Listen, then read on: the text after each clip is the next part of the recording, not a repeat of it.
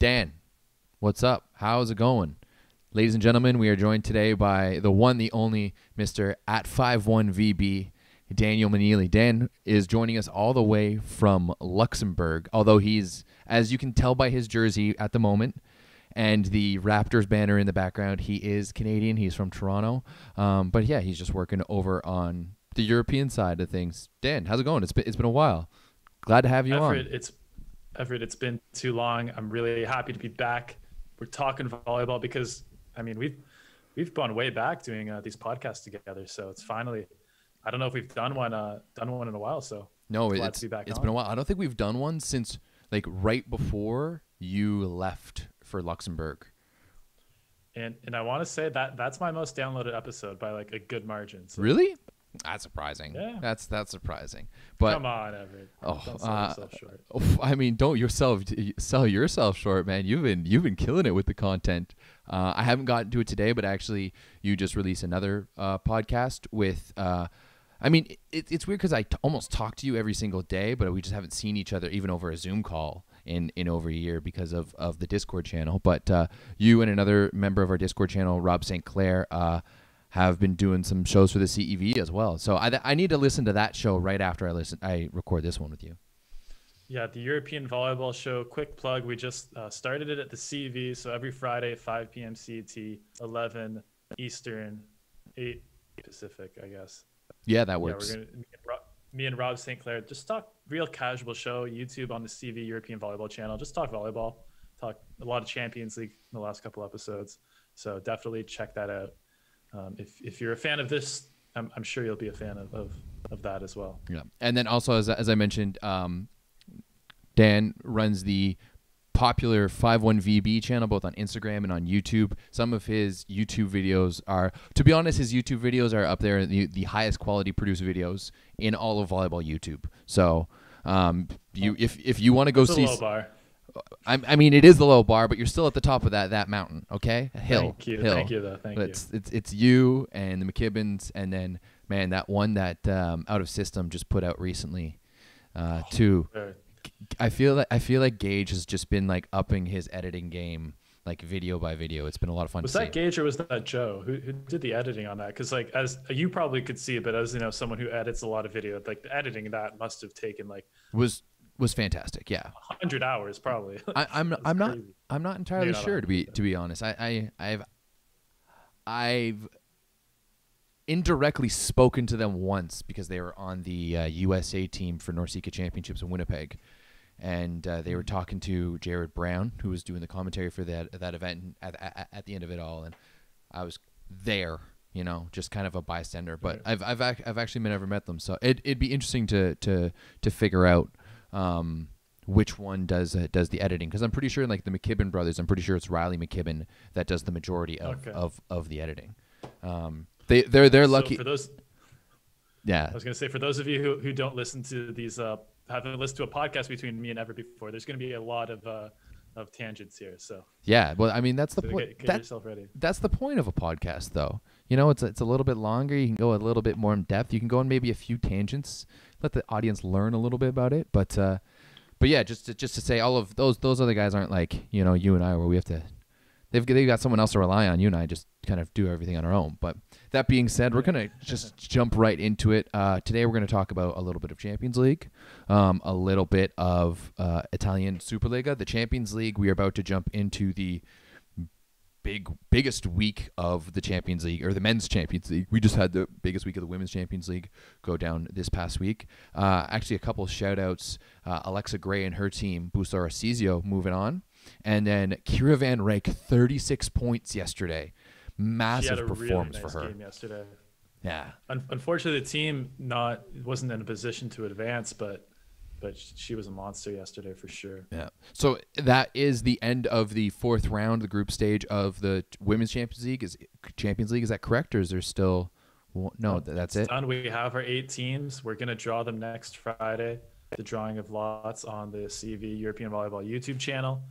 So exciting stuff. Well, we're done, and then we got the exact same thing with the men next week with 24 games in 3 days. So Yeah, it is a lot going on. I think one of the first things that I'd like to talk about in terms of the 24 games in 3 days, going down Tuesday, Wednesday, Thursday. I'm not entirely sure what days of the week that is. But talking about, first of all, the situation surrounding Jevgeny Weigel. I don't know if I pronounced that right. I just kind of mumble that one out and hope that Polish people. The Polish teams are tough. Yeah, sometimes, and hope that Polish people don't get too mad at me. Ad news, I apologize. But JW, as we can refer to them, will not be heading to Zenit Kazan this week as a mandate by the CEV. And my biggest question is, because of that. Can I do a quick corporate correction there? Oh, okay, absolutely, yes, 100%. Yeah, so it wasn't the CEV, it was Istrebji who pulled out. Oh, okay. Because I mean, it's the same. Doesn't really matter, but same. Yeah. But yeah, they had the cases, and they would only have, I think, 7 or 8 players that were available to play. So tough situation all around. I really would have liked to see them there. Yeah, absolutely. I definitely agree. But my biggest question is, because of the way the Champions League it works, and you have 5 pools and 8 teams moving on. There's 3 of the second place teams. So are we just deciding that pool, the second place team, is going to get an advance because they've automatically got 6 set wins? They're 2 full wins on their bet, 6 set wins, and then that ratio, because the big divide or tiebreaker is always the points for and against, right? How do you calculate that ratio when they've won 6 sets 25-0, giving them an advantage of 150 points to nothing over the teams in other pools? Yeah, it's an advantage for sure. Just the way it ended up happening. On the women's side, it worked out fine, where we had all the teams able to participate. And honestly, only having two teams not being able to participate was actually, I thought was a pretty big success. It easily could have been many more teams that couldn't have flown teams. I mean, we're talking about a tournament that's going all across the continent, tons of different countries involved. I think the tournament format was a really good idea that allowed a lot of these games to happen. But is it completely fair the way that the points? Probably not. So there's the CEV isn't going to try to do anything to rectify that. They're just going to let it happen. Yes. I mean, at a certain point, I like, what can you do? It's tough, but I guess it's just the reality of it all.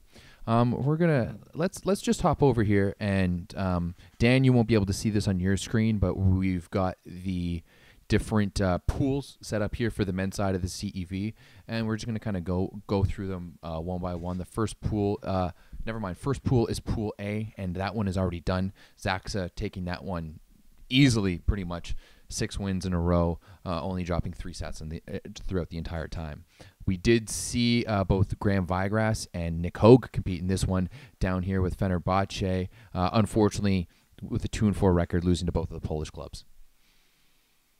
I mean, but there's a couple interesting stories here, because we're a little biased, as you can see by my jersey, but Fenerbahce was the best team by a pretty good margin, as you've talked about, I think, before on a couple of your shows, in Turkey. Mm-hmm. And I did not expect them to maybe, I wouldn't say roll over, but not perform, I guess, up to their standards, especially against Skra, who's struggling a little bit in the Plus Liga.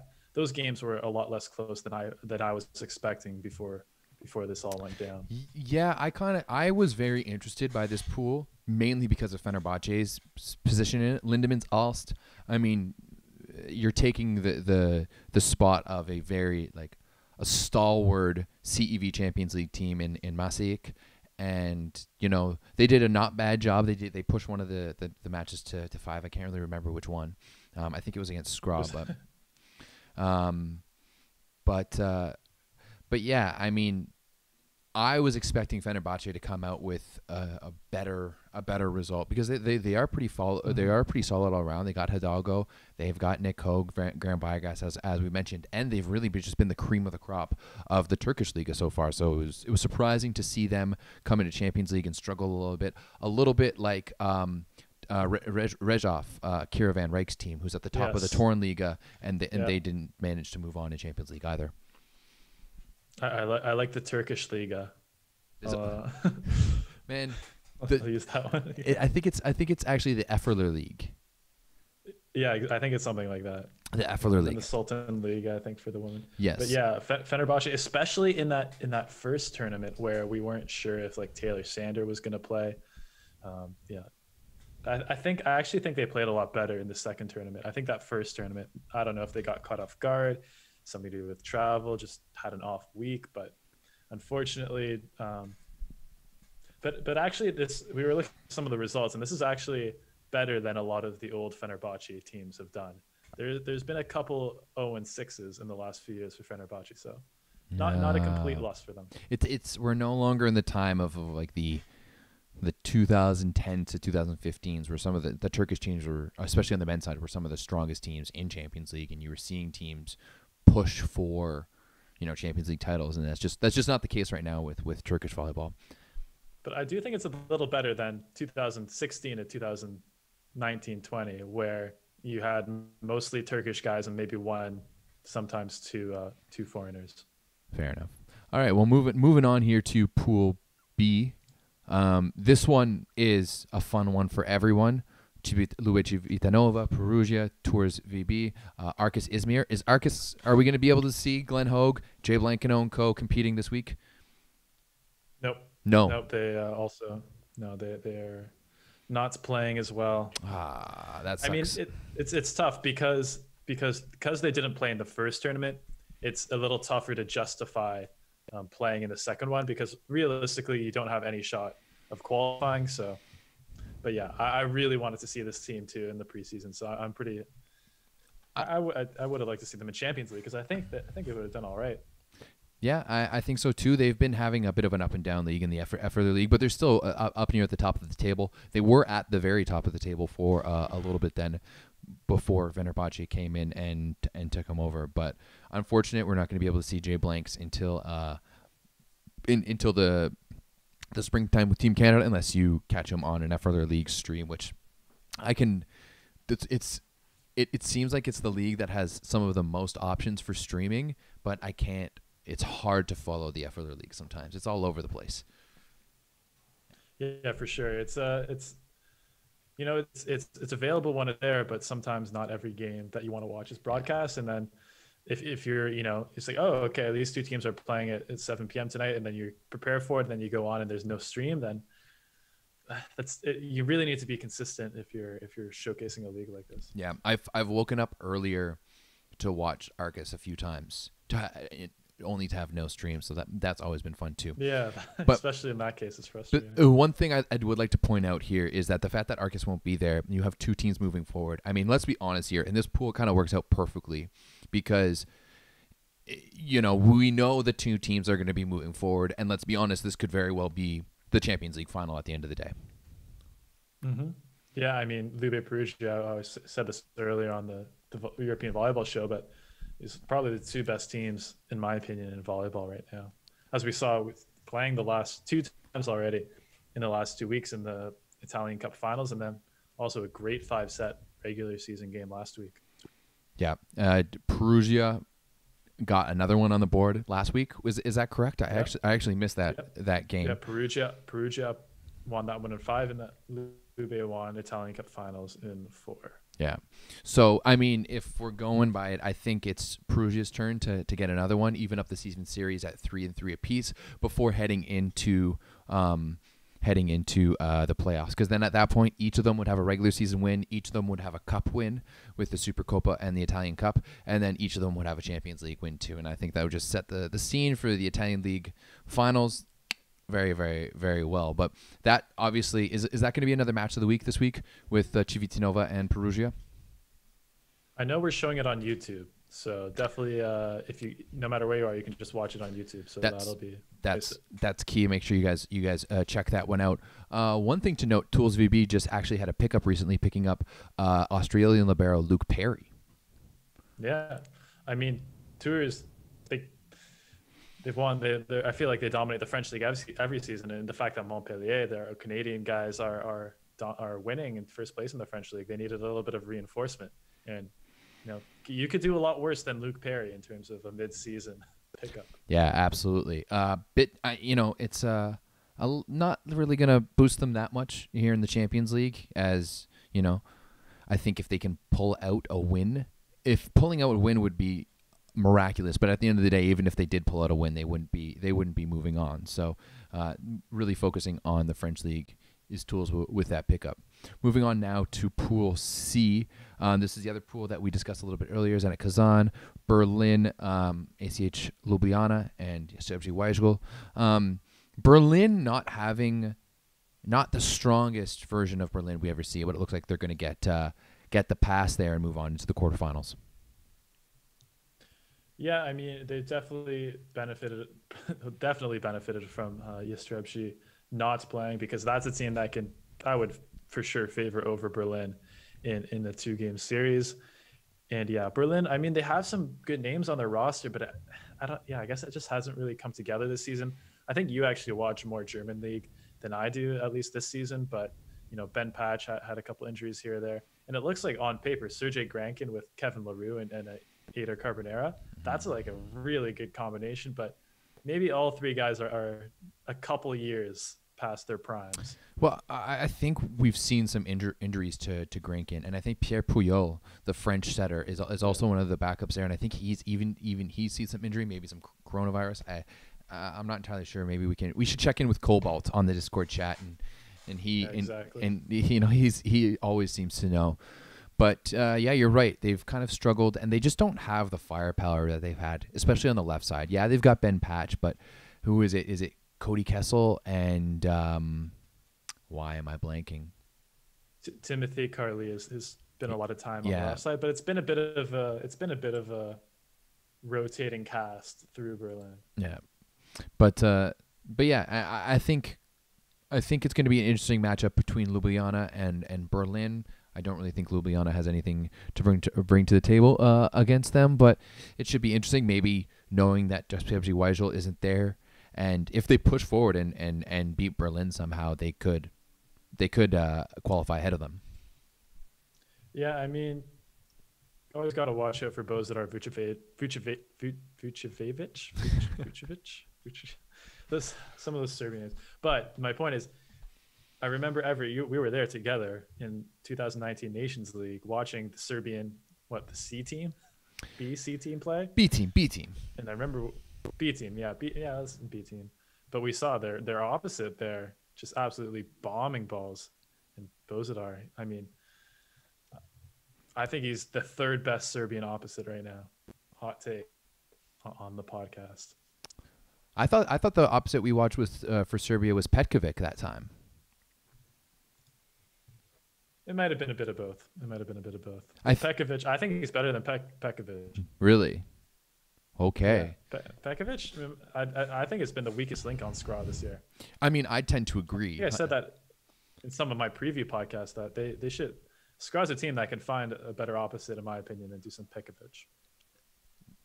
I definitely agree. I mean, I think why I remember him is that I think he was the opposite that went off for Serbia the night that they beat Canada in Nations League. We were there, but okay. I do remember talking to with him after the bar and him telling me, he's like, oh yeah, I'm going to play for Skra next year. And I was just kind of like, oh, you're going to, all right, like, sure. Oh, all right. But yeah, I to be honest, I haven't in years past when, Glenn Hogue was running Ljubljana, or I guess back then it was Bled. I watched quite a bit of them. A few years ago when my boy Jory Mantha was playing for them, I watched them, but I haven't really watched much Ljubljana recently. And I mean, I don't think they've really given me much reason to either, especially in this pool. It's a bit of a tough one. Yeah, for sure. And I think earlier I picked Berlin to go through to the quarterfinals just because of those 3-0 wins do help a lot. So yeah. I think they can beat Ljubljana. And honestly, I think maybe Berlin, given the way Zenit Kazan is playing, could even take them to 5 sets. Really? Ooh, okay, that's a hot take. That game is going to be going down. Well, it's clearly not happening on the. Oh wait, yeah, actually it is. It probably is happening on the 10th. What day is that? Will that be? That will be Tuesday. 10th is the Wednesday. Yeah, the Wednesday. So Wednesday will be the big matchup between Zenit Kazan and the Berlin Recycling Volleys. So that's going to be a fun one. Do you honestly think Berlin has a chance to steal one from Kazan here? I mean, Kazan Well, did. I said 2 sets, still a ranking point, maybe not a win, but Okay, I'm picking up what you're putting down here. I see what you mean. Kazan did get a good win this week over Kuzbas. I'd have to double check. I'm not sure. Yeah, But because I do know, I do know they beat someone. They're slightly righting the ship a little bit. yeah, they're back in the win column. But all right, well, moving on now to Pool D. Pool D honestly might be one of the most interesting pools, because if you had told me that Kuzbas would be 1-2 heading into this second tournament, I would have told you were crazy, especially given the fact that both Modena and Warsaw's roster from last year to this year have taken significant hits. Yeah, for sure. I mean, Kemerovo too in the Russian league is playing quite well, and I mean, Modena is up 3-0, which for sure helps. But I still think this pool could end up with any of the top 3 teams potentially qualifying. I mean, Kemerovo, we saw it with Booster Arzizio on the women's side that came up started 1-2 in the first tournament, and then came in and got that 4-2 qualification. So it can't happen. Yeah, I mean, is it out of this realm for Kemerovo, for Kuzbas to sweep the next three matches? Absolutely not. And I mean, I'm sure that they'd be going into this week, opting to do just that. Where's that one going down? Where is that tournament being played? This tournament is being played. Ooh, that's a good question. Not in Kemerovo. No. Not in Versava. I want to say it's Modena. I think it's happening in Modena. Yeah. Okay. Good. So everyone's gonna be loading up on Tortellini. So it should be a fun one. Should be a fun one. But can Modena, like, they picked up Paul Buchegger? I say Buchegger. The Australian. It's more fun to say. Yeah, the Austrian opposite. Since then, do you think that's enough to put them above? Because I feel like Modena, all they need to do is win one match. No, they need to win 2. If they pick up 2 wins, they guarantee themselves moving forward. I think if they won 2 and lost to Versava and they could still go in second place. But again, with 5 wins, you're almost guaranteed to go through with one of the second place ones as well.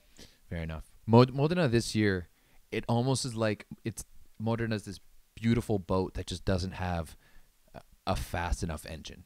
You've got all of these nice pieces, and you've got the first 2 touches of the ball with Grebenikov and Micah Christensen is only rivaled by Zaxa with Zatorsky and Toniotti.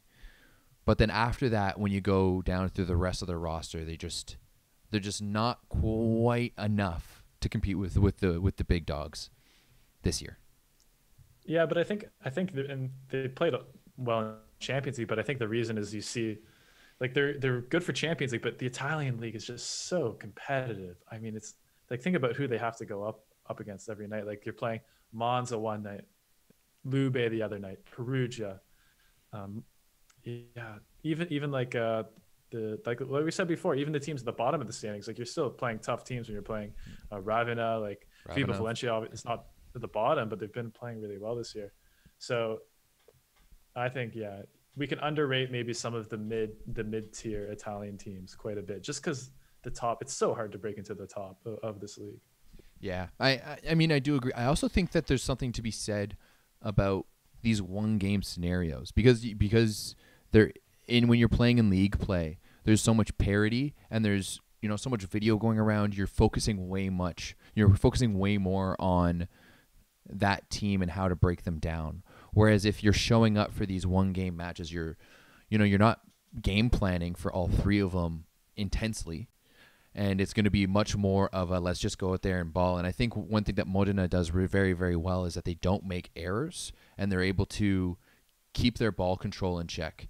And they can put pressure on, and force other teams to make errors. So, and that's I think both with Warsaw and with Kuzbas is you got 2 teams that are pretty offensively minded, and they're going to tend to make quite a few more errors. Yeah, well, like we said, the Warsaw issue, I actually predicted Warsaw to win this pool. just because I think they've kind of figured out their opposite situation, which was, other than injuries, was their big question mark this season, with Michal Superlak kind of, firmly established in the starting role there. Jakub Zabrowski leaving the team.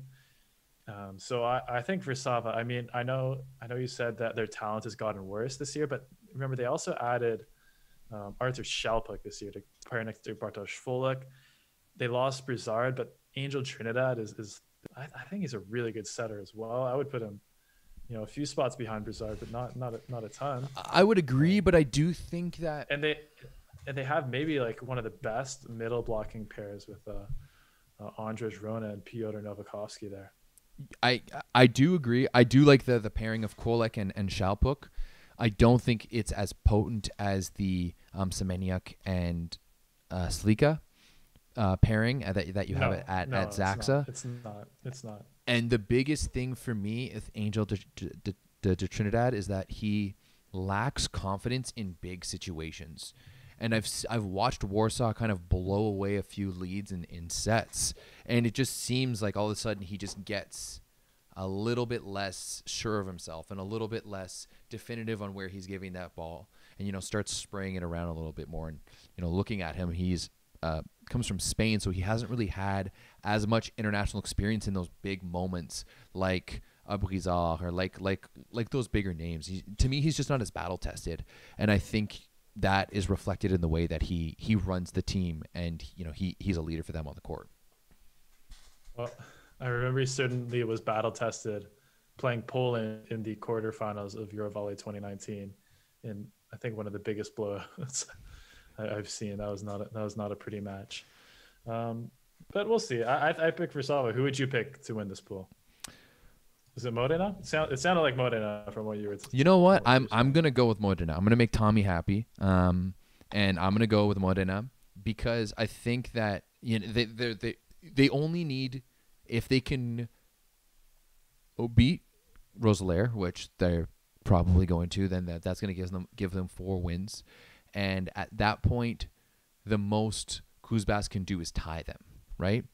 So it's. I think Modena is going to win this pool, but I do think Kuzbas is going to sneak in Busto style by going potentially 3-0. Okay, so Versava is the odd man out then. Yes. Fair enough. Yeah. We'll see. This is. I agree with you though. This is the most interesting pool.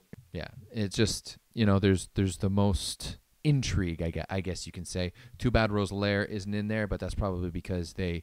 Went away from Brett Walsh and decided to go for someone else. So that's what happens. Exactly. I totally agree with that. As much as my coworker who is in love with Usolare disagrees with me. Yeah. I don't even know who they picked up to be perfectly honest. All right, now they got our boy Stein Dulst, the bald. Yeah, he was at Perugia before, or Lube. Lube. He was the backup to Bruno and Lube. All right, now moving on to the final pool. We've got Pool E. It was the most interesting pool kind of heading into the first round. I still think that there's a lot of potential for intrigue here in Pool E with Trentino, Friedrichshafen, and Novosibirsk, because Trentino has taken a bit of hit. They just got 3-0'd by Milan this past weekend. It's gonna, or was it this past weekend, or was it yesterday or Wednesday? No, it was earlier this week. Wednesday. Yeah, it was just a couple days ago. So they're a little bit uncertain as after being the hottest team in volleyball for a little while. I think Friedrichshafen has been amazingly having a very, very stellar season, and Novosibirsk, I mean, I feel like they have the possibility of pulling off an upset. Well, they'll have Konstantin Abayev back, who's their starting setter. I was really not a fan of Vorpev, who was the guy setting for them in that first tournament. So I think the upgrade at setter will certainly help them quite a bit, as well as getting their starting middles back. So yeah, missing your starting middles and starting setter is the major reason why they didn't seem quite as competitive in that first tournament. Friedrichshafen, like you said, having lighting up the German league even without a home arena.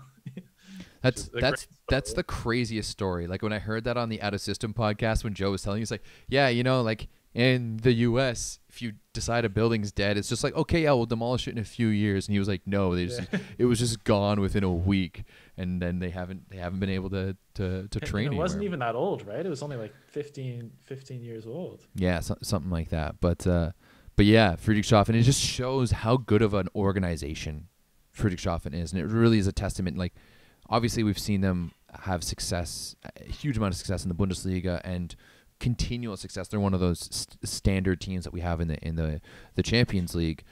But going through these types of like trials and tribulations and still finding success through that really shows the quality of your organization.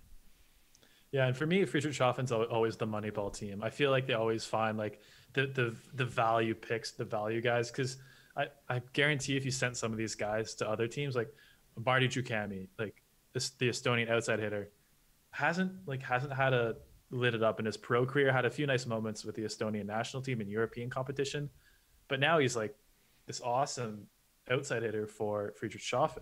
If you go to Nehemiah Mote, who just was in a video we were discussing before the podcast, sometimes didn't have the best opportunity, kind of bounced around a little bit, but now you see he's, he looks awesome back on Friedrichshafen. So yeah, I love the Moneyball style of play, getting value of guys who are overlooked for Friedrichshafen.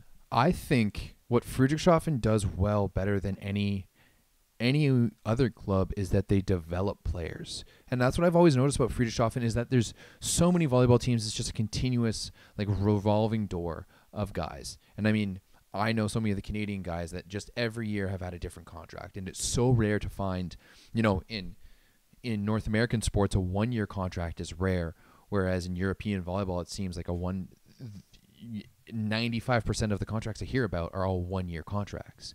And I've always found that Friedrichshafen has such a good level of consistency with the athletes that they bring in that allows them to really, thrive as a team as opposed to a group of individuals. Well, I hate to burst your bubble on that one. Oh, are you generally I do. Are you going? Generally, I do agree. I do agree with you. But do you want to guess how many players they have from their 2018, 2019 team still on the roster? Oh, probably none now. One. Dang. Marcus Stewart, the libero. Okay. Well, there goes that theory. No, but I think I know what you mean. I would say I wouldn't maybe agree with the consistency thing, but they do. I feel like they take young players and turn them into great players. I do agree that they have like this awesome development program. Because if I was a young player, Friedrichshafen is the place I want to be, because I know I'll get playing time, if like a fair amount of playing time if I play well, and I'm gonna have great coaching as well. Yeah, absolutely. I do think though that they need to hire a few more Canadians. That's one of the few teams in Germany that very rarely. I honestly can't remember a Canadian that's played for them recently. But I think in general they don't really work with North Americans a lot. But yeah, I guess just Worsley the last couple of years. But yeah, I don't really remember many Americans playing for them recently either. Yeah, but Friedrichshafen, as we mentioned, I think Novosibirsk can like slide in and maybe like sweep the pool. They're going to be better. They're going to be better than they were in the first tournament. And so this is going to be a messy pool, other than Trentino, which, I mean, you were talking earlier about how they lost 2 matches in a row in Italy. Crazy. But I do think that I don't think it's a big deal. I don't think so at all. Still fine. Yeah, I think now they're kind of in the same spot where Lube and Perugia were at, where they've established themselves as a top team, and you're going to lull out a little bit.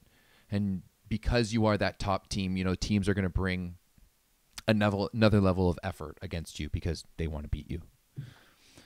Yeah. And right now, I mean, Trentino was the cream of the crop. It's evened out a little bit, but it'll be the first time we get to see Gianelli in the Champions League this year. Yeah, because I guess we saw him in the qualifying. Oh, you mean because he was injured? Oh, yeah, because he was injured in the first, right? Or coronavirus. Yeah, we had Namir Abdelaziz. That seems like so long ago already. But yeah, that was a fantastic story. It seemed like it was last year, and it was just like a couple of months ago. Not even that. Yeah, exactly. All right, so Everett, do you want to give give the fans your 8 picks for who's gonna be the quarterfinalists after next week's games. Okay, let's. I'm gonna start at the beginning. Zaxa, obviously, is gonna be one of them. I'm gonna start with the pool winners. I'm gonna go Zaxa, Lube. I think Lube is gonna win the pool. Controversial pick. They've got less sets lost right now, but I mean that's the only thing I'm going off of. Zaxa, Lube, Zenit Kazan, Modena. I still think Modena is going to win, and Trentino. And then the 3 are going to be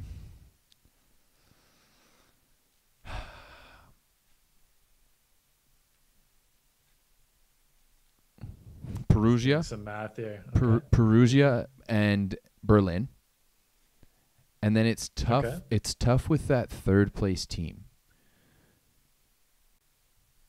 It's gonna the last spot always comes down to like the last match. Like it always comes down to point, usually ranking points, sometimes even set ratio. It's gonna be a very narrow margin for sure for that last spot. Oops. You know what? I'm gonna go with Friedrichshafen. Okay. Yeah. So 2 teams qualifying from Pool E. Yeah, that's oh. Everett's Yeah. regretting. Yeah, that's what I'm gonna stick with. I'm gonna stick with Friedrichshafen. But yeah. So 2 German teams. Yeah, I think Wow. so. But I mean, like, let's be honest, Berlin wouldn't be there if it wasn't for, Yeah, that's true. So That's it's a toss up. Although I do feel like if I'm wrong, it's going to be a Russian team making it. It's either going to be Novosibirsk or it's going to be Kuzbas. It's going to be one of those two teams joining into that top 8. Why? Who do you have in your top 8?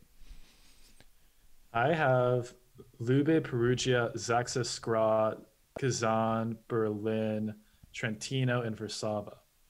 Okay. So I think the only ones I have different, I have Versava, as I mentioned earlier. I'm predicting them to go above Modena. And Skra. And then I also have Skra qualifying above Friedrichshafen, just because I think 4 and 2 with the 13 ranking points, usually 13 is good enough to get through with 4 wins, at least based on what we've seen in this format with the 8 teams the last couple of years. Usually 13, like 12, 13 is what you need. Okay. All right. I was picking Friedrichshafen because they went 2-1. So far they've only got 1 loss on the docket. If they can manage to do that again, both of their wins so far were 3-1s and 3-0s. So they've yet to go to 5 sets in a win, and I think that's kind of what helps them the most. Yeah, but they would have to beat Novosibirsk 3-1 or 3-0, which I don't know if I'm fully confident in that. And they would have to take take Trentino to 5 or beat them in 5, because 2 3-1 victories would only take them to 12. Okay, I guess you're right. All right, well, I guess we'll It see. could happen. I like Friedrichshafen. I guess we'll see. Too bad I wish we had like someone doing graphics behind us so that we could put up a page. Yeah. But yeah, I think I'm excited for 3 straight days. It's a lot. Like trying to watch all the women's matches this week were a lot. I don't think you can watch them all. No. I think you need to do some court surfing on Eurovolley TV.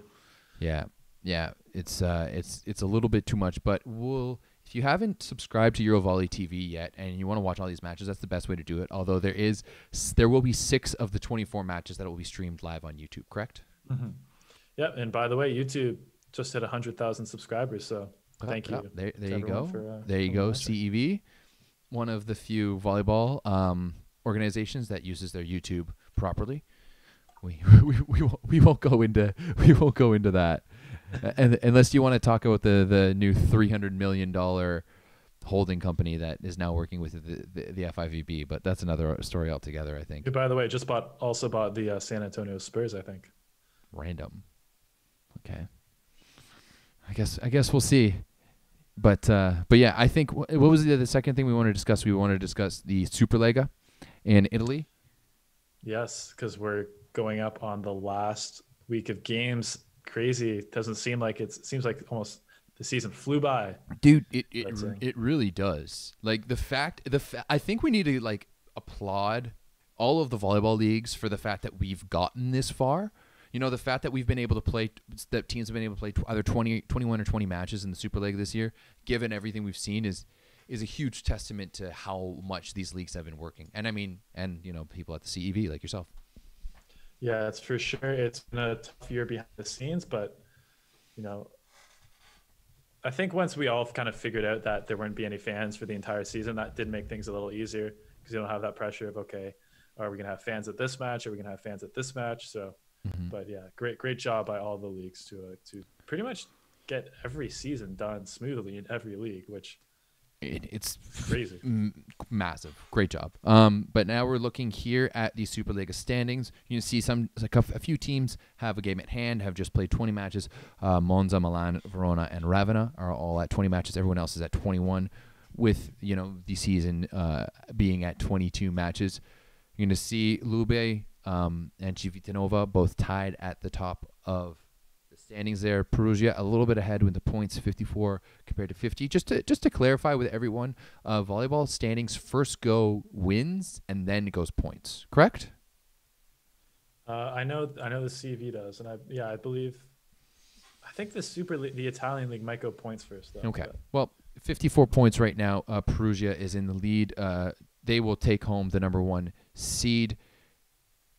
Unless given maybe they lose this game, but if everything goes according to plan with Perugia and Lube will be playing Vibo, which is interesting because Vibo is one of Lube's few losses this year. It was their first loss of the year in the first half of the season.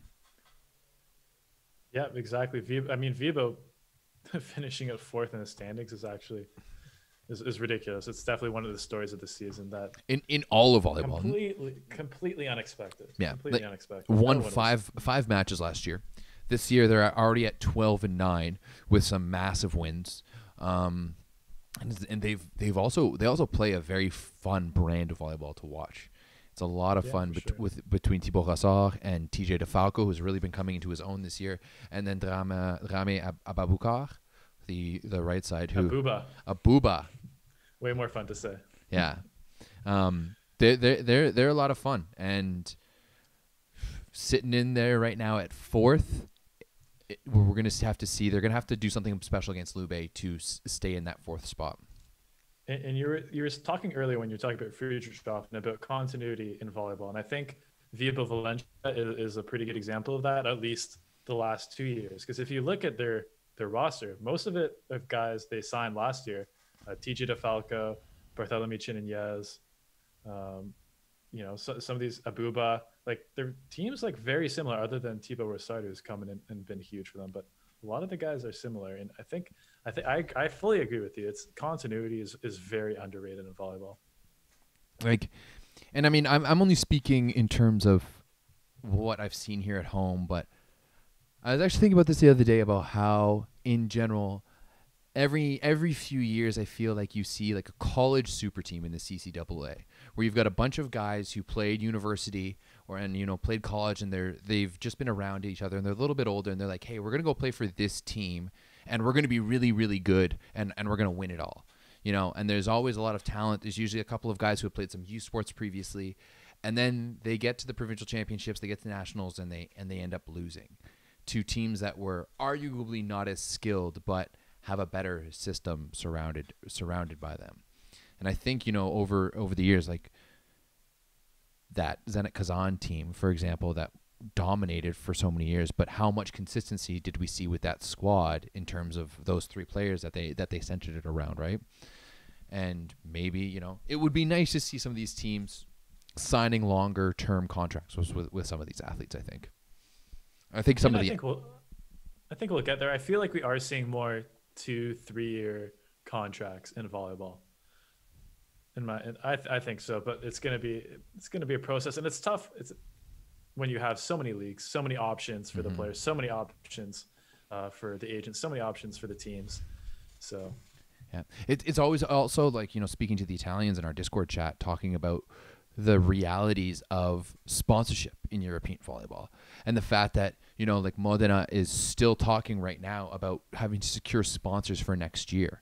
My assumption is that maybe in some other higher profile sports, the sponsorship isn't as fickle, let's say, where Yeah, that's good. maybe the reason they're signing athletes to 1-year contracts is because they're only signing 1-year contracts with the sponsors. Yeah, no, for sure. You have your operational costs, you have your operational income, and you cannot guarantee anything past 1 year for a lot of clubs. Yeah. That's a reality of it. So looking at these standings, it looks like the bottom 4 teams are not making it in here in the Superlega. You've got Verona sitting in 9th place with only 7 wins and 22 points. They're not going to be able to catch Milan. So we've got the top 8 teams set up now for the playoffs. That's the way it works in Italy, top 8. But we can potentially see some movement in those bottom teams. I mean, Milan could win. They could the highest they can get is up to 7th, which, I mean, those 3 bottom teams, 7th, 8, 7, and 6. Like you're in a tough spot having to play Lube, Perugia, and Trentino in the first round. Yeah, exactly. I mean, those top 3 spots for sure to be avoided. And now we see it's going to be tough. Those teams, I feel, like you said, are just a level above everyone else. It's going to be I don't know. I think the middle of the Superliga has gone better. I think I trust the middle. I mean, I feel like there's Monza, Piacenza, Milano, I guess Modena this year are all pretty, and Vibo Valencia, 5 solid teams in the middle of the Super League. I feel like usually the last couple playoff teams have been pretty weak comparatively for the Superliga. So I feel like if there's any year where maybe something weird happens, it actually probably could be this year. Yeah, I definitely agree. I mean, we've seen Milan pick up. Not that I would bet on it, but no, I wouldn't bet on it either. But I mean, we've seen Milan pick up a big 3-0 win over Trentino. Perugia lost to Monza. Lube lost to Vibo. They're losing to other teams other than the other big ones. Yeah, for sure. But yeah, playoffs should be very exciting, and I don't know. I'm excited. I can feel the energy. We're gonna the regular season has been great, and I'm grateful that we're able to have it. But there's something a little different because we missed the playoffs last year. We haven't had playoffs volleyball since 2019. You know what this is like a double-edged sword, but it's kind of exciting to me that I'm this is a silver lining, I'm going to say. It's kind of exciting to me that there's no U Sport and CCAA volleyball going on, so that I can focus on this stuff. So I can focus on Italian League, and I can focus on Champions League and stuff like that, because obviously in the past that stuff takes precedent, and Champions League, Italian League all takes the back seat. So, if there's any silver lining in the no volleyball situation that we have in Canada right now, it is the fact that, for me anyways, personally, I'm going to be able to sit my butt here in my living room and watch volleyball for the next couple of months, and good playoff volleyball, and I'm pretty stoked about that. Yeah, me too. I mean, it's obviously very busy time because working in volleyball, doing volleyball playoffs, and also watching a lot of volleyball, but wouldn't have it any other way for sure. Yeah. So Everett, do you want to talk about the best players of the season? Yes, absolutely. Mostly Dan has. I've done a little bit, but mostly Dan has. Basically, you have your first team, second team all-stars? Is that basically what you've created? Yeah. So I have first team standard volleyball team, 7 positions, and because that was too easy for me. So I want to go with a second team as well. So do you want to just go position by position here? Yeah, let's start off just position by position, just so you know. I've got the stats, the stats leaders kind of behind us right now. So you could, if you're talking about someone, I'll be able to pull up kind of where they are and stuff like that. But first of all, let's start with setter. Who's your starting setter on the first team this year? So actually, this is probably one of the positions where I have 2 guys head and shoulders above everyone else. Okay. And I was kind of debating between who I want to put in the top position, and I ended up going with Luciano De Cecco on the Lube Civitanova. And my reason is that everyone on Lube has seen big improvements in efficiency, and I think a lot of that is due to the way De Cecco fits so well with his team, plays at a really nice tempo, probably makes more difficult sets than Bruno was able to do. And I think he just fits so well with Kamil Reitzlicki and also with Yoandy Leal, especially those two guys. And of course, we all know the legendary Decheko to Simone combo. That has been like the most fun thing to watch in volleyball this year. And I do think that we talked a little bit about this on the show or on our Discord a little bit, and I think that pairing, that, you know, Simon is very much a, I'm going to kind of just approach. I don't think he's that much of a system middle. You know what I mean? Like, I don't think that he's a Graham Viagrass terms of middle, whereas that, like, I'm going to be running, I have like these 4 different types of runs that I'm going to be running. I'm going to be running at different tempos. I'm going to be, you know, I think he's just like, I'm going to go up there. I'm going to create myself a big target for you, and you're going to get the ball to me. And I think Decheko's like the perfect guy for that. Exactly, because Decheko just, he kind of runs things at a slower pace. He doesn't move all that fast. Like, he's not a hustle worker, but his rhythm of the game is maybe unparalleled. You know, his ability to find people and get that ball in that hittable window for them is second to none, right? It may be even better than Bruno. And whereas I think that Bruno Lucas connection is so good because they understand that system so innately between the two of them. Whereas the Decheko Robert Landy Simon connection is so good just because of how good of athletes both of them are, and that their athleticism really combines with each other. But I'm gonna let you finish, but I'm guessing the other guy that you chose him above was Micah Christensen. Yes, okay, for sure. Okay. And I still, if I was going to pick one player just for a random team, I would probably still pick Micah Christensen as the best setter overall in the world. I think his defense, blocking, serving are probably all better than Decheko. And obviously his ball placement, athleticism, everything is crazy perfect about Micah Christensen. But I don't know. I do think Decheko, just the fact how much he's uplifted his entire team. And could Decheko make Modena into like a top 3 seed? Probably not, but I don't know. I still think the fact that Decheko's helped turn Lube into this incredible team is puts him just above Micah Christensen, who's still an extremely talented setter. I mean, that's fair. He's arguably one of the most important asset on what could be the best team in the world, you know, or in Europe at least when it's all said and done. So.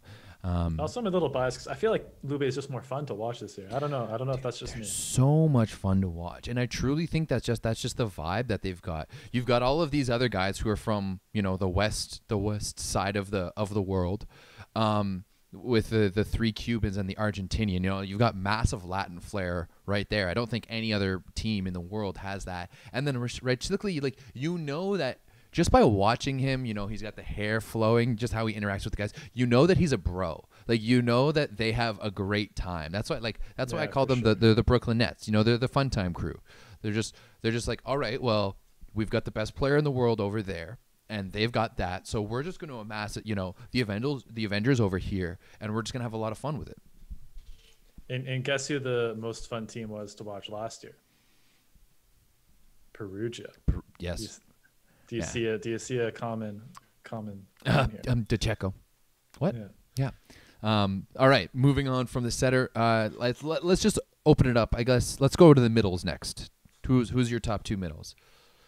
Sure. So I think one guy who we already talked about, who recently had probably the hardest hit I've ever watched in a volleyball match. Disgusting. Robert Landy Simon, I think is number 1, and I think all the top middles are pretty close statistically, but I still think he's one of the leading point scorers there, other than Arthur Schwartz, who I don't know if I count the points he scored at opposite in this argument. Come on. I'm sorry, Everett. He's not on this list. Spoilers. The second middle, I was going between a few guys here, but I ultimately went with Barthélemy Chinignes, the French middle blocker, who's just like, he's a guaranteed bucket. Like, he's just like, his hitting efficiency is out of control. He's so, I mean, he's playing with Davide Serra, who's having a good year, but it's not like he's being fed by Decheko or Christensen, right? Like, and he's still been, I think he's always had the athleticism and the power, but now he's really developed his shots, right? Like, he's going deep so much. he still doesn't really have the change-up game, but he's finding angles, he's going deep, and I think he's going to start for France at the Olympics. I think that Seira, the way he sets him, Seira is very much in the setter's pool of De Cecco, and I'd say Bentonucci is more in the setter's pool of Bruno. Whereas Seira is more of a rhythm setter. He's more of a, I'm going to get the ball to you. And whereas I think, when you're playing for France, there is a lot of skill that's involved in the game, but they're very like structure heavy, and that he has to play within that system. Whereas I think that, Saida just kind of puts it up for them. And there's been a few times that I swear to God that Saida's just give him like, I'm just going to give you like a 1.5 ball, and I'm going to let you go up there and just kind of like clink it away. Like similar to when like a high school team or a club team had that one banger middle and you just set up a meter ball and you just let them go at it. That's kind of been my feeling with Chenesier. I can't pronounce it right now. For Vibo this year. Yeah, and I mean, he's a pretty good blocker too, but I think just like the offensive threat he has is really kept the opposing middles at home. And I definitely try not to underrate middle blocking, because I feel like we always get caught up in the point scoring for middle sometimes, and it's easy to get lost in that. I would love to see more comprehensive stats on blocking.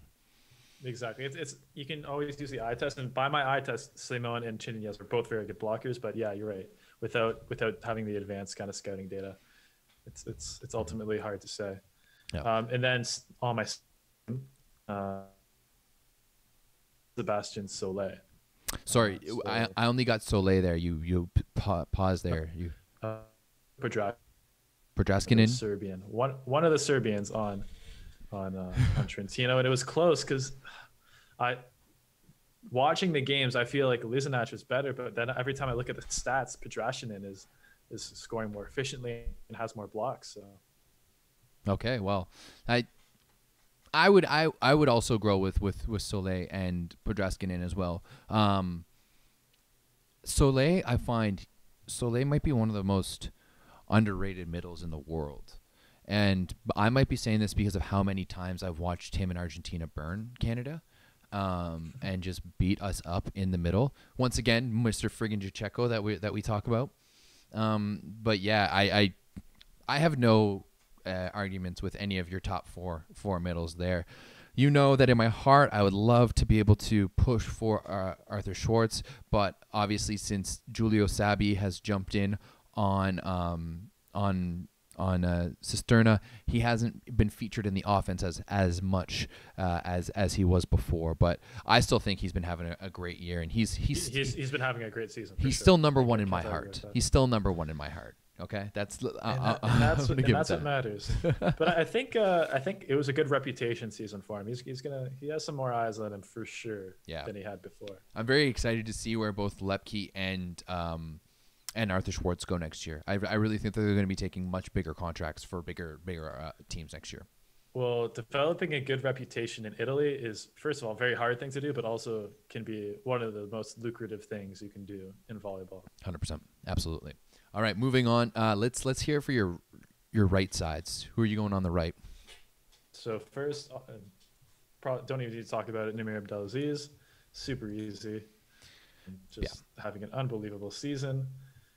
And then the second one, there's a few guys you could go with, I think, but I'm going to go with Addis Lagumja, is how we're saying it, I think, on Monza. Because first of all, I kind of wanted to have a Monza guy on here because I didn't pick Max Holt, so I thought Lagumja. And I've been talking about him for a few years. I remember some guy messaged me like 3 years ago being like, oh, there's this guy on our Turkish youth team that's going to be unreal. Like, go check him out, Lagumja. Like, sure. And I was like, dude, damn, this guy's sick. He was one of the top scorers there for a while, and you're seeing him right here. I've got the top scorers on the league. He's 7th right now in SuperLega scoring, and he's only played in 17 matches. So he's got 4 less matches than some of the guys who are ahead of him in the scoring race, and I think that's massive. I think that's huge. The fact that he has 4 less matches. How many? That's probably like 100 less sets than some of those other guys, and he's still in the top 10 of scoring. Yeah, no, he's been really good. He'll be a staple of whatever top team. We'll see if you know Turkey qualified for Eurovolley, so, which is great for them. But we'll see if this kind of there's a few young guys here on Turkey with Lagumja, with Efi Bayram as well, and apparently Addis Lagumja's little brother Mirza Lagumja is pretty good as well, playing on Izmir this year. That's what they just all go through Glenn's Hogue system at in Arcus, and then he's basically creating the Turkish system for him. But I definitely agree. You could definitely make the case for both Rashlikli and Abubakar the other guy. and Abuba, but a little. I don't know. I don't think Abuba. I've just seen him melt in too many matches, and he's been subbed out a few times just because hasn't been able to score. I don't know. I think Viva Valencia is probably looking for an upgraded opposite for next year. I would say so. Yeah, I would say so too. One guy who I would have thought would have had a better season was Grosjean. And I mean, I know that Grosjean did suffer an injury, but he's only got one. Started off pretty hot. He started off pretty hot, but he only has one less match played than Lagumzia, and has significantly less points. Right? He scored 221 points this season. Oh, I'll scroll down so people can see that. Grosjean scored 221 points and is currently in 26th, whereas Lagumzia, with only one more point, has scored almost 100 more. With only one more match played, has scored almost 100 more points up here at 319. So I would have thought, I've been a huge Gregor Grosjean fan for a long time. And, we did see him suffer that injury, but he may be one of those guys who's kind of a little bit more on the decline. Yeah, I think Grosjean, I'm surprised, actually. I was impressed how well he was playing earlier, because we have seen a pretty steady decline here for Grosjean for a few years. And it's tough. He's a bit of a heavier guy, so those injuries really start to pile up. But I have a question, Everett. Why have neither of us mentioned Tonchek Stern yet? Because for any newer volleyball fans, maybe. Because yeah, absolutely. And then another guy too, but he's the fifth leading scorer, but in my opinion, he does not deserve at all to be mentioned among the guys we've mentioned so far. No, he's a fifth leading scorer for a team that's outside of the playoffs. And hitting 36% efficiency. Yeah, which is okay if you're a U Sports second year player, but if you're starting opposite in the Italian SuperLega, it's horrible. He's only got 86 break points, which comparing it to the guys around him it's just not good enough. I think at the end of the day, great if you want to go be an all-star on a non-playoff team, all the power to you, but you're not going to be making any of my all-star teams. That's you're not making this guy's all-star team. Hell no. Do better. And it's I do think, and straight up, I think that that might be much more of a product of Kavika Shoji than it might be of his ability. I think that Shoji is definitely, I like Shoji, I'm a fan of his, and I think that he puts his hitters in good situations. He doesn't do anything too flashy. He's not the best athlete, but he is an exceptional all-around volleyball player. Yeah, and Kavika Shoji, awesome guy, really really cool guy. But I will say, if you look at the teams that he's been on the last few years, look at their records before, during, and after he's been on the team. It's not the prettiest picture, unfortunately. Fair enough. I'm still Team Shoji. I'm Team Shoji too. I'm still at Team Kavika Shoji. All right, we're gonna now the final position. We're gonna go to the left side. A couple of Cubans, I'm guessing. Yeah, which two Cubans? Marlon Yance. Man, he's gonna be good. The future. In a few years, when we have this conversation, he's gonna be up there with Leon and Liao in a few years. But yeah, those are the two guys, the double L's, Leon, Liao, as my the two best outside hitters. I think Liao is having his best season since prime Sada Cruzeiro days. Yeah, I think so too, and that's scary. I really think that the way that Lube plays and how much they divide that offense, and how many times have I looked at a Lube score sheet at the end of the game, and you've got 5 players in the double digit range, or you've got four players who have just really held that load for them. And that's why ultimately I think Lube is a better team than Perugia. I think Lube could be the #1 team in both Champions League and the Super League at the end of the year because of their ability to, spread that offense out and really ride everyone. If someone's not working, if one player isn't working, then someone must be. But I think Leal in these older years has really, really benefited at not being that #1 workhorse, at not being that #1 guy. And you've got, you've got 4 other guys on the court who's going to be able to take those swings for you. Yeah, exactly. And I mean, Leal could be a #1 guy, but like you said, I think he does do better as a #2 guy. But the reason I chose him kind of over his teammate, who is also very close to this level, I think he's the best blocking left side hitter in the league this year. Him and Robert Landry-Simon are just like terrifying to hit against for a lot of opponents.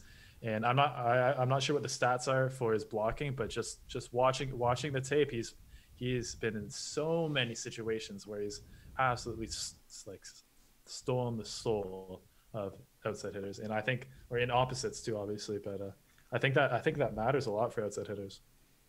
I'm trying to find here Leal on the, so he's currently, and this is exactly why like I hate blocking stats, because they're so shallow. He has like 0.08 blocks per set or something. I'm looking total, and he's only got 24 total blocks this year.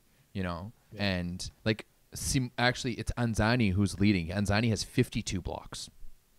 Yeah, but when I watch the game, Simon and Leal, that's like the 2 guys that are. When I have Simon, Leal, right slicky front court, that's like ridiculous. That is pretty ridiculous. All right, so that's you said Leal and then Montserrat on the second team, as I just said. Okay. Pretty obvious, just doing his thing, barely declining slightly every year, but still unreal. And then the last outside, you could have gone with a bunch of guys, but I ended up going with Yuki Ishikawa on Milano. I think he's been the most consistent player. I think he's efficient. I think he's one of the best passing outside hitters in the league, which I think was the kind of the tiebreaker for me. Strong server. He's got everything. He's no weaknesses in Yuki Ishikawa. And the other guy I was thinking Thibaut Rissard, who's been unreal as well. And you could go with him easily as well, but I think I ended up going with Yuki. Okay. Maybe I just started watching Haikyuu, so maybe I'm biased. Yeah, maybe all of that free promo that the FiveOneVB loves giving all of the Japanese players is starting to get in your head there. Because really, you're gonna pick Yuki Ishikawa over Thibaut Rissard? This guy is in 4th place in scoring, 348 points, and he is the big Thibaut Rissard is what Yuki Ishikawa was supposed to be. Ishikawa was supposed to come in and be kind of like a Trevor Clevno back in the day when he paired up with Mara and they took a good run of the SuperLega. That's who Ishikawa was supposed to be. But if you look on this list too, averaging points per set, there is no difference between Ishikawa and Mar. And I'm sorry, for me, Ishikawa does not pass the eye test. How many times have I seen Ishikawa get blocked or make an error in system? And this is where the frustration between watching Milano for me this year, between how much they favor in system, that ball is going to Ishikawa. The majority of time, Mar is going to get that ball in the pipe in system, or he's going to get junk balls. And even then, Mar still has more break points than Ishikawa, as well as playing less matches. Right? And you see those matches when they had no Patry and no Tini Earnout, Mar was the one stepping up. So I don't know if any of your choices has triggered me as much as Ishikawa just there. But I can't. That's good. We got some reaction out of you, Everett. I like it. But Thibaut Rissard, dude has been balling, and you said it yourself. He's the only biggest change for Vibo this season, and they go from a team who won 5 games last year to winning 12, and they might be able to win 13. He has been absolutely unreal, and he's 4th in scoring, right? 348 points, averaging 4.35 points per set. Dude has been a baller on another level, and you know what? Other than Leon and Namir, you have for me, he's a serious candidate as MVP.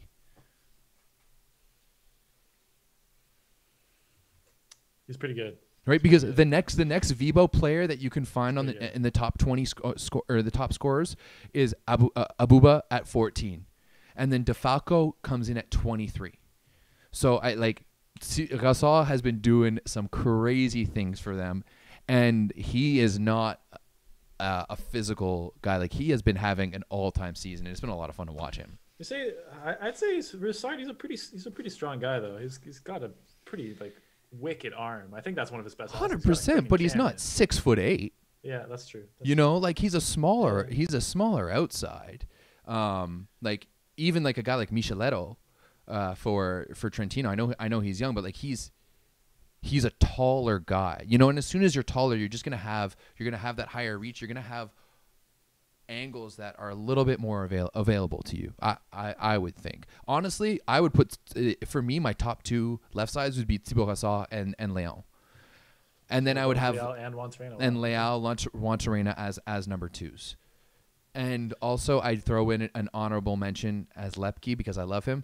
But also Oleg Plotnitsky. I've been sleeping on Plotnitsky. Plotnitsky is really good. And Plotnitsky is like, if Plotnitsky isn't there, Borussia is in serious trouble because he's just been their workhorse all year. So I have to give him, my special, he an honorable mention, let's say. And just on Plotnitsky, before I go to some of those other points, the stuff he's added to his game, I feel like I see him grow, the amount you can tell he's a worker because he's working a ton behind the scenes because he's added this entire new element to his game this year of these roll shots and these deep tips and really high skill shots for outside hitters. And he's always gonna have the athleticism. He's always gonna have the serve, but yeah, he has the roll shots. He has this really nasty. He's obviously left-handed, so he has this really nasty cross shot to the opposing tee that's scoring on everyone, especially if there's a single block this year. So, but in Ishikawa's defense, I think Rosard, after you made your point, I'd probably put him there. But Ishikawa, first of all, the floor defense is unreal for Ishikawa. He's made so many important plays. Also, he's had some really good moments this year. One of them against Monza, where he served those two aces in a 5-setter. I think it was tied 18-18. Ishikawa goes back, rips 2 aces in a row to win the match. I feel like Ishikawa has more moments in my mind that I remember. And yeah, but I think Rosard, it's a good point. He has had a fantastic season. Did Ishikawa beat Lube? Thibaut Gassard did. I don't know, actually. Probably not. No, they Milan hasn't. But you know what? I have to say, I do see the hype around Ishikawa, but personally, I'm just gonna go out there and say it. Ishikawa does not get this level of hype if he comes from another country. If he doesn't come from Japan, where the level of hype that certain players from certain countries get, and because the FiveVB wants to cater to their fan base. I mean, it makes sense, but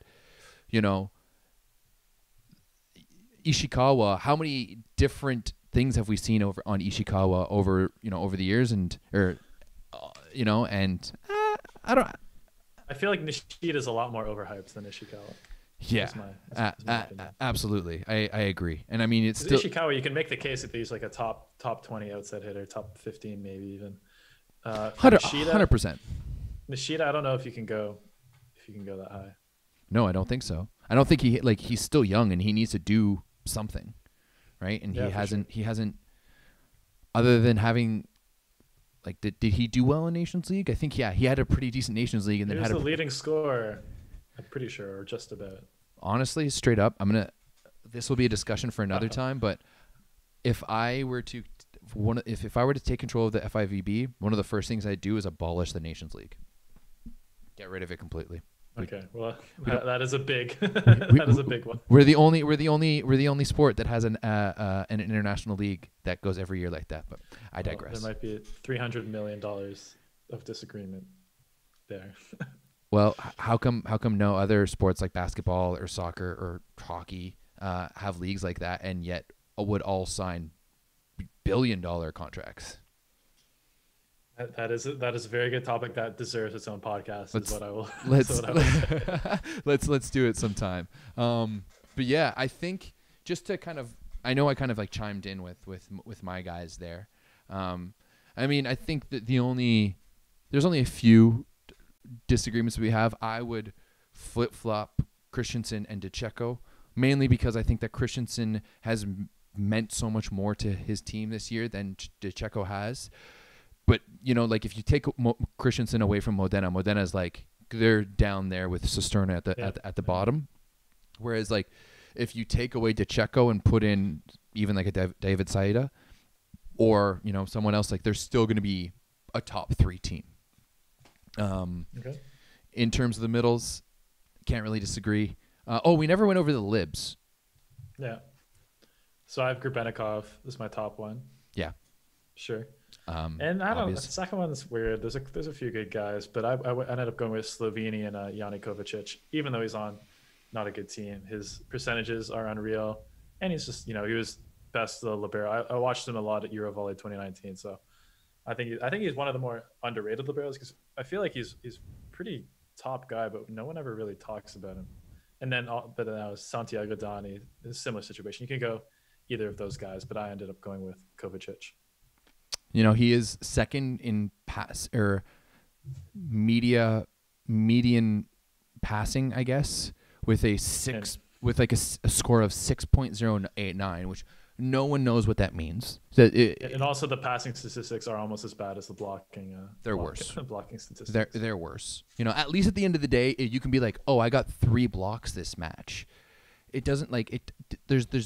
It's like, oh, I passed the ball perfectly, but like, what's perfect? Like, there's no scale. I think we should move it to a 3 scale, but that once again, that's another podcast for another time. That's what we're doing today. Is we're just like making mental notes for podcasts in the future. Scheduling them in the future. Yeah. Well, Rob and I don't know if you saw it on our Discord chat. By the way, everyone, you've heard us mention the Discord chat a few times. Just come in and hang out. There's links on the website. I'm a big part of it. Dan is a huge part of it. We've got people from across Canada and around the world who literally are, you know, typing in the chat every single day. We've got a lot of fun conversations, and it's just a good time. So if you're a volleyball nerd like us, come join us. Come join us on the dark side. Must have for volleyball nerds for sure. Yeah, absolutely. Well, I think is there anything that you would like to add at the end here to wrap it all up? Not really. I mean, I wish they did like a real all-star team. It's probably one of my favorite things that's missing from European sports. Absolutely, I know that all league teams, something like that. I've seen in the past, like Poland has had an all-star game in the past, and usually it's like domestic against foreigners. And I know Korea has an MVP or an all-star game as well too, because I remember watching some hilarious highlights of Dallas Sunius when he was playing there, doing some crazy stuff during the All-Star game. That an All-Star game would be a lot of fun. That's my main takeaway from this conversation. I want to bounce off. Yes, like for sure. And if you just had a guy with imagine the TikTok content, imagine like the videos you could do. Millions of views easy. Millions. See, that's what we need to invest the $300 million into, not let the FiveOneVB piss it away. But yeah. Anyways, I had someone reach out to me asking me about what they thought, and they've previously worked for the FiveOneVB, and they're like, "What do you think of this?" And I had to specify, and I was like, "Well, are you asking as a friend or as someone from the FiveOneVB?" And he was like, "As a friend," and I was just like, I mean. We've seen what happens with, we saw what happened with the major series. They were supposed to be something big and shiny that we were supposed to get, and 5 years later they are probably dead. But that being said, Dan, really appreciate you coming on board today. Chat about some Champions League, chat about some Italian League playoffs. The final matches will be going down. There's 3 matches tomorrow, I believe, in the SuperLega, and then there's 4 on Sunday. No. Sounds good to me. I haven't checked. I know there's 3 matches tomorrow. We'll pull it up right here on the website. Lube versus Vibo, Modena versus Cisterna, Perugia versus Monza. So both Lube and Perugia are playing revenge matches this week because they both lost that match in the first half of the season. And then on Sunday you've got and then also tomorrow there's 4 matches tomorrow. It's a Super Saturday in the SuperLega. Saturday is the main match day, it looks like. Yeah. So and then you've also got Trentino against Ravenna, and then on Sunday will be the last one to wrap it all up with Padova and Verona. What a match to end the season that will be. That will be a banger. 2 teams not in the playoffs, going toe to toe. Is there any relegation? Do we know? I don't think there is this year. No. All right. Yeah, because Sora is already out, so they would be the ones relegated. Exactly. Yeah. Well, guys, thank you very much for tuning in today. If you haven't already and you don't, please go check out Dan at FiveOneVB on Instagram, on YouTube. He makes some really, really great content. And also come join our Discord channel. If you've got any questions, we'd be happy to field them there. And maybe, we've seen a few times this week where podcast-esque questions have come up in the chats. And I think we're gonna start fielding some more. So, Dan, appreciate you taking the time. There's a lot to talk about. Yeah, thanks Everett. Always a pleasure chatting volleyball. And yeah, guys, we will see you next time. When that next time is, I don't really know, but yeah, we'll see you. Thanks a lot, and have a good one. Peace.